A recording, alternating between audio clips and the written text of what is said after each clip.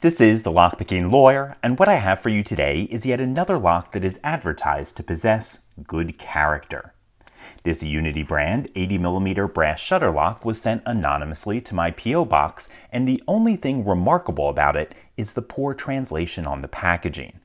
The good character quote that I mentioned before is actually fairly common on Chinese lock packages, probably a direct translation of an expression that doesn't directly translate. But some of this makes absolutely no sense at all. For instance, against versatile key. The internal construction of the lock has innovated and modified from the usual ball to the special multiple layers 1. So the versatile key cannot turn on the lock in any way.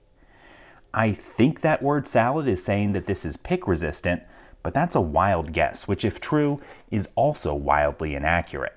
So let's see what it takes to pick this open. I'm going to use a turning tool and medium hook from the Genesis set that I sell over on covertinstruments.com. Nothing on 1. Little click on 2. Nothing on 3, 4. Okay, 5 is binding. Nice click there.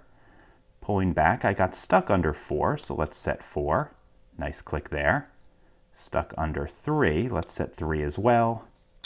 And we got this open. Okay, folks, I didn't feel any anti-pick features like security pins, and obviously it doesn't put up much of a fight.